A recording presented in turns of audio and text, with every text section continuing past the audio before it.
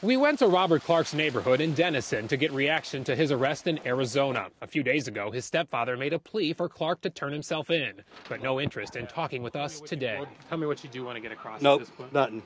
nothing. You don't want to say anything? Nope. What do you think about him No, being... just get.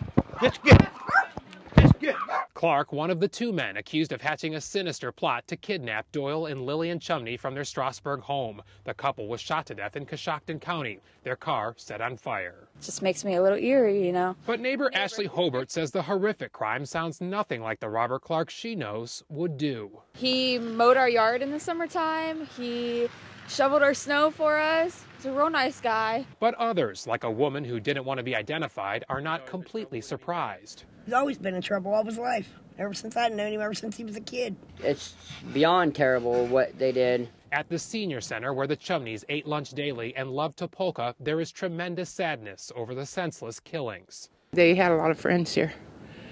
So, yeah, I think it's terrible what they did. The director of the center says the Chumney son Wesley stopped by today to express relief that Clark was captured.